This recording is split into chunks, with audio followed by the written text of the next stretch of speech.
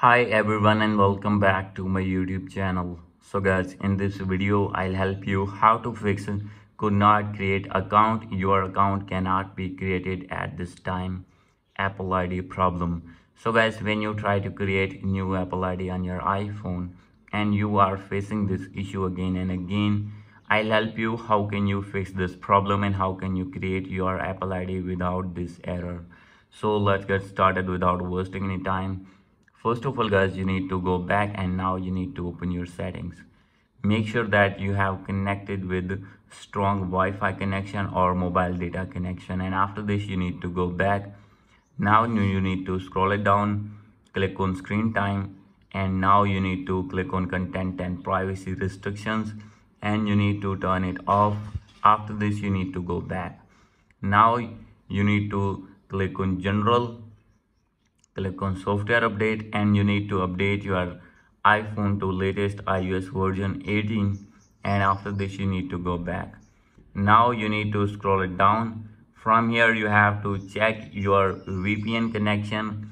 If you have connected any VPN, you need to disconnect that VPN. After doing this you need to go back. Now you need to create your new Apple ID again from here. So guys, your problem will be fixed. If still not fixed your problem, you need to open your app store, and now you need to click on your main profile icon and you need to remove your old Apple ID and you need to create new Apple ID from here.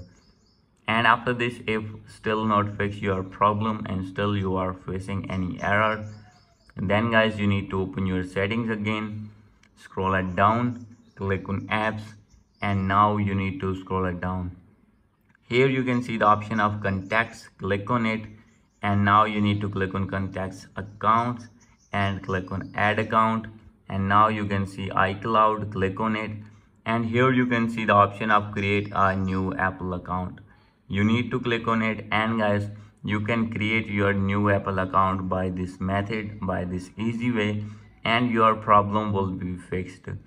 So guys, after doing all these methods, your problem will be fixed and you will be able to create your new Apple ID.